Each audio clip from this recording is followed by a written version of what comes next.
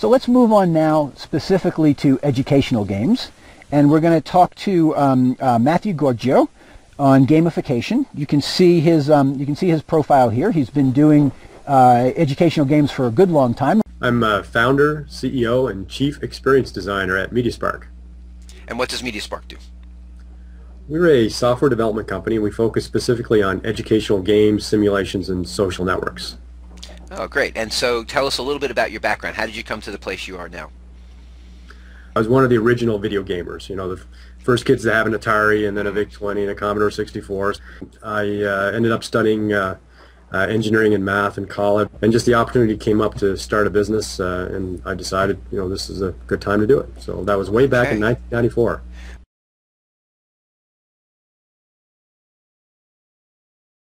Gamification is really the application of game mechanics to other things that aren't necessarily games. It could be to daily life. It could be how you drive your car.